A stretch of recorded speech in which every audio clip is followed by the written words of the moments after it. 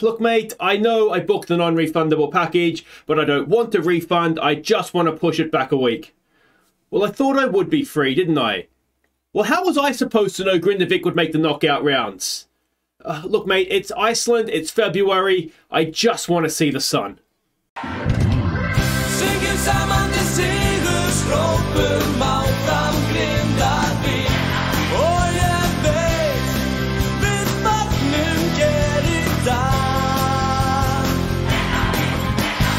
Hi guys, I'm Aussie Villain and welcome back to Grindavik on the Impossible Dream. It's sort of season purgatory here. It's still, I guess, season 6, episode 11 perhaps. This should have been a summer transfer or a winter transfer special, but instead we're going to play a game of Champions League knockout football against Dortmund. Now, there is nothing to catch you up on at all. Nothing has happened off the field. So let's go and get straight to this and see if we can spring yet another upset in this season's Champions League. So we can see the way they're expected to play 4-2-3-1 formation.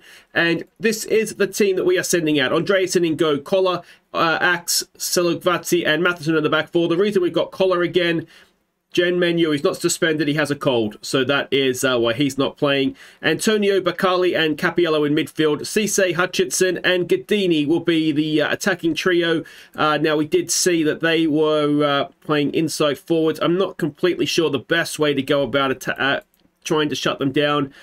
So we'll go with what we know and, yeah, see how we do.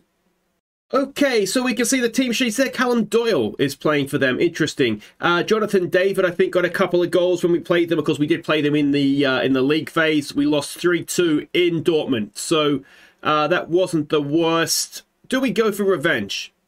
Not usually a massive fan of that, but I do wonder, having lost to them so recently in Europe, if maybe that's the way to go. And here we go. It's a very, very icy night in early February in Iceland. It would not be a great night to play football, would it? Let's be honest. But yeah, I mean, you know, we've broken new ground here for Icelandic football. It wouldn't be the biggest night in Icelandic football. I wouldn't have thought the national team was at Euro 16, where they knocked England out. That would have had to be a quarter-final for the national team. I dare say that would be the bigger night in Icelandic football. But certainly for their club football, I think we're looking at the biggest night here. Champions League, first knockout round, having, you know, just been the first Icelandic team to make the group or the league phase as well. So we are breaking new ground left, right and centre here for Icelandic football. Let's maybe just be positive early on here. What we don't need to do is fall behind here. What we want to do, obviously, is be in the tie going into that second leg. We've beaten some good teams at home. You know, RB Leipzig, Real Sociedad, but we don't want to take it for granted as the corner comes in and is headed away. And, you know, if we can be in the tie for the second leg, then you never know what could happen as Matheson clears it away already on a booking, though, which is a little bit worrying. We do have Huggins who could go on and play over there, but, oh, and it's 1-0. And we've lasted 20-odd minutes. Let's give it a focus. Matheson missed his interception. And, yeah, I mean, if we're looking at players that might need to be upgraded on when we do get to a transfer special, Matheson at right back is probably top of the list. I have been looking, you know, sort of once the league season finishes, I have been looking at other players and sort of scouting and trying to find who we can bring in to strengthen us. Right back, I'm not really finding many, it's interesting header there from Koller. Not many options at right back to come in, and oh, it's not going well. Okay, well, let's try just being a little bit more compact, perhaps. And is it all going to come crumbling down in just a not very nice way? Oh, Selugvatsi got a block in. And they've been a little bit lucky there.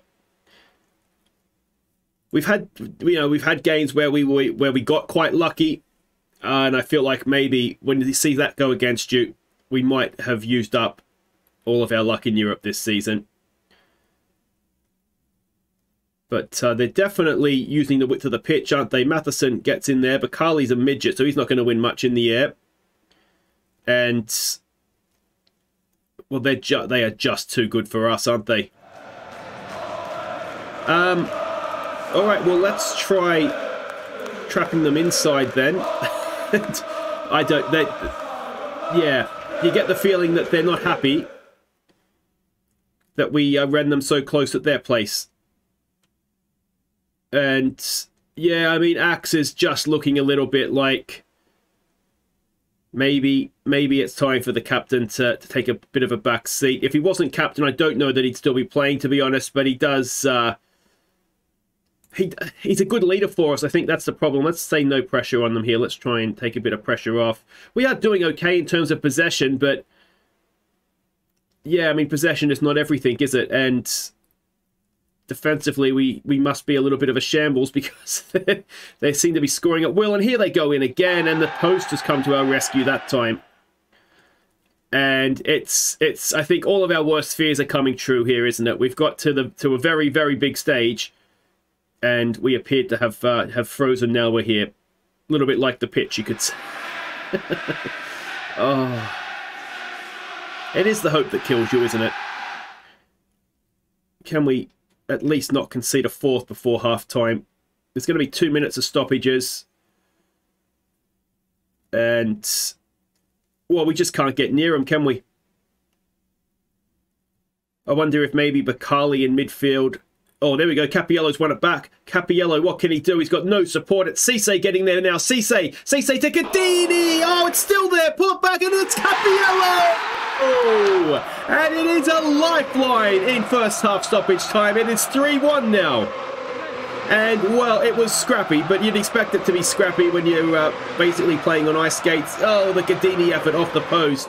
But Hutchinson kept it alive. Back in for Capiello.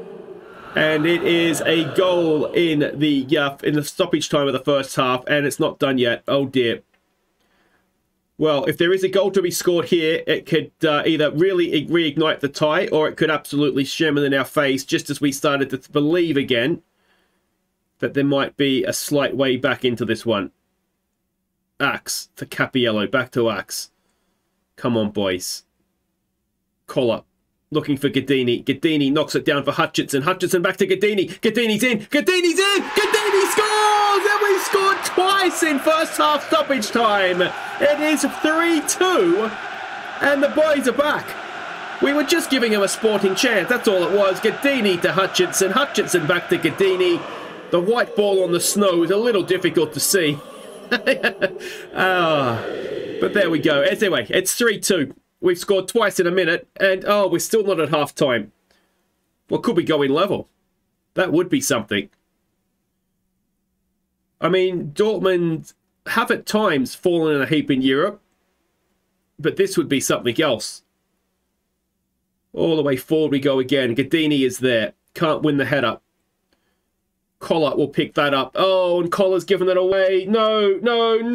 That's Andreasen to the rescue. And that is now half-time. It is 3-2. What an end to the half that was. 2 goals in a minute. And what do we say with that? How do we say we're happy? I guess we could say we're happy. Everybody looks delighted, so that's all well and good. And I wonder if we tell the defenders we could maybe do a little bit better. We've now got a nervous Matheson, so maybe we shouldn't have done that. He's on a booking and nervous. You know what? Let's get Huggins on. Yeah. Haven't been super impressed by him anyway. So we'll get Huggins on over there and see what we can do. Collar with a free kick. It's Capiello in the box. Capiello is going to fall for Gadini, who can't miss. And we have come back from the dead. We were 3-0 down, and in the 49th minute, it's suddenly 3-3. And, well, I don't understand what this Dortmund defence is doing. I mean, it was a decent block, I suppose you could say, but Gadini couldn't miss. And, well, can we keep going at this rate? We might have a 17-goal lead to take to Germany with us, as Hutchinson does his best to win it back. And, oh, we've fallen asleep there, but Andreasen again in goal is able to make the save for us. All right. I did not see this coming at 3-0, I have to be honest. We've got a corner now. Where's Axe? It's towards him. It's headed away, though. And is Dortmund going to come and do a bit of a Sheffield United on Wrexham? Collar with a good tackle in the end. He's doing okay out there, isn't he? He's not really good enough for this level, you wouldn't have thought. Cappiello to Bacali. Bacali trying to thread the ball through for Gadini. Couldn't quite manage to do it. And here come Dortmund again.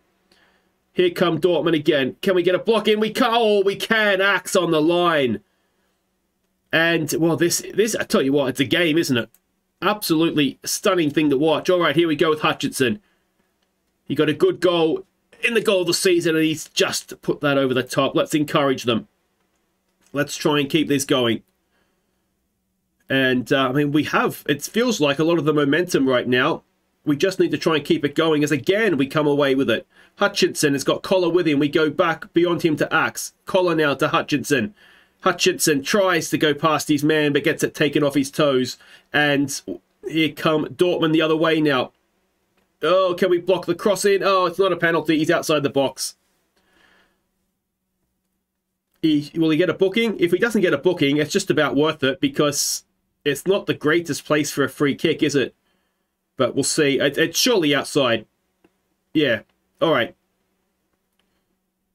And we just need to make sure we're defending properly. We do. And here we go again. End-to-end stuff. Absolute classic. I mean, even Cisse's looking okay, so that's saying something. Bacali only playing a 6-6. I wonder if he needs to come off. I think I'm not willing to give up on Bacali just yet, partly because he's our token Australian, but also we can see he's a good player, and he's just arrived in Iceland. And I think I said in a previous episode, I imagine Melvin de Grindavik is a bit of a culture shock. So we will give him some time to settle in, learn to speak the language, all that kind of stuff, and then sort of make a judgment on him. That is offside. Doesn't matter. It doesn't look like it's crossed the line, but it doesn't matter anyway because he's offside, so it wouldn't count even if it did. Unless I don't understand the rules, which is entirely possible. Let's be honest. All right, cross comes in. Oh, and again, the goalkeeper is there. I tell you what, the defence does not look good for either side here, does it? We might do some defensive work before... Oh, Hutchinson, that was a silly tackle. Luckily, it was so bad, he missed everything. Oh, and they flew the cross in into the offside. Come on, Grindavik. Come on, Grindavik. I think he's onside, though. Oh, he is, and it's 4-3 to Dortmund. It was a good ball in. And it's right back again, isn't it? Huggins just the wrong side. Andreasen, for once, couldn't come to the rescue. Let's tell him to focus. How close was it? Yeah, Huggins just didn't step up with the rest of his defence, did he? And unfortunately, after an epic comeback, are we going to go to Germany behind anyway? Let's give them one last encourage. Can we find an equalising goal for the 4th time? No, we can't. Actually, it would only be for the 2nd time, wouldn't it? But anyway, second half, we were non-existent. They definitely deserved the win, but... yeah, well, there we go. We're in the tie, which I guess is all we can really ask for, but there's a lot of work to do in Germany. So Dortmund outscore Grindavik. As I said before, I think I said before anyway. Can't remember what I say anymore. Thankfully, there's no away goals, or else we would be in some serious trouble. Cisse is going to miss the second leg, which is slightly problematic because we don't really have another right winger with Viva having left. But anyway, that's my problem, not yours. Wait right there. We'll be back for the second leg and see if we can... we've only got to win by a goal. Okay, welcome back. Now, he's suspended for this one anyway, but Cisse is out for 5 to 6 weeks with a groin strain, so if he wasn't suspended, he wouldn't be able to play anyway. So that's a bit of a blow, but by the time he's back fit, to be honest, hopefully we'll be able to sell him anyway, because we'll have moved on from him. So let's go and have a look and see what we're doing here. It's a 4-2-3-1. We've just seen them play it, and, well, we can see that they're a little bit suspect defensively, perhaps. So maybe if we can score first here, there might be a chance. Now we need a right winger on the bench, I think, don't we? Or we need someone attacking on the bench. Okay, we'll just stick Halkson on there for now. So the lineup is Andreasen in goal. Genu is fit, so he plays. Bergson comes in to replace Axe. Just not completely convinced by him against, you know, that quicker defenders, attackers, I should say. So Lukvadzi stays in with Matheson. Antonio, Capiello, and Bakali switch roles. We'll just try it and see how it goes. Rocky comes in for Cisse as an inside forward with Hutchinson and Gadini up front. And well, if we're solid at the back, if we score first, we've seen they struggle at the back at times. They're a little bit leaky, so we have to score first. We just have to. Okay, so we can see the team sheets there. It looks a very similar starting lineup for them. It's a little bit of a change for us, but we'll see how we go here. There's no pressure on you. Yeah, okay. I mean, we're away from home now, so there probably is. Did I say no pressure in the last one? I can't even remember what I say. It's one of those things, I play so many games that it's like, did I say that? Did I mean to say that? And of course you overthink things as well. But anyway, let's not worry about it. When we were here last time in the league phase, it was 3-2 to Dortmund. I think in that one we were, we scored first, I think. I think Axe scored first. We went 3-1 down, and then we pulled one back to get to 3-2, and that was that. But it is going to be tough, let's be honest. We'll need to win by 1 to avoid elimination. Obviously, we'll need to either then score a second or go to penalties. But yeah, it's a proud night for Icelandic football either way, I would imagine. But yeah, let's see what we can do. I'm hoping the little twist of roles in midfield between Capiello and Bakali might give us something extra. We've got some defending to do here. It is, oh, it's a penalty. I've never not seen VAR give a penalty. There it is. And early in the game, this is not what was needed. Can Andreasen be a hero? No, it goes the wrong way. So it might be about to all go tits up for us. 5-3. We now need 2 goals. It was never likely to be a 1-0 win, let's be honest. And yeah, he went early, he went the wrong way. And David was good enough to stick it the other direction. Let's just tell him to focus here. We just need to not be out of this one completely. Maybe we need to go 3-0 down before we start playing. Maybe that's the that's the key here. Capiello putting some good pressure on. Bakali. Oh, they've just sucked us in beautifully, haven't they?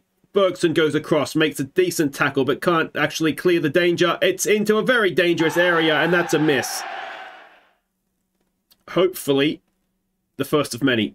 And we are just getting overrun here, aren't we? All right, so let's go back to that. Trap inside. Oh, that was could have been a lot worse for us. Oh, that's a red card, ref. Red card. Should be a yellow. Or was it just a warning? Yeah, I mean, I feel like the way they're playing suggests that we should be, if with inside forwards, we should be trying to trap them on the outside, not let the inverted wingers, sorry, not let them come inside. But we've been looking better when we've been just trapping them inside. Here we go, Capiello. It's a good ball for Rocky. Rocky's got Matheson with him. Is he going? He can't cross, can Rocky? He goes back for Matheson. Matheson waits to get closed down. Antonio, oh, it's wonderful for Matheson. Ball in, and it's a wonderful goal. Gadini does it again.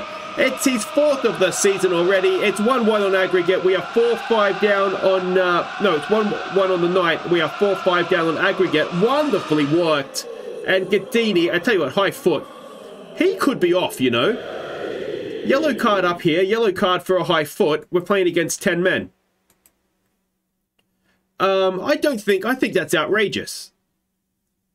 He didn't get booked for either. That could easily, so easily, surely, have been a red card for 2 bookings. Anyway, unlucky. We're doing okay here, boys.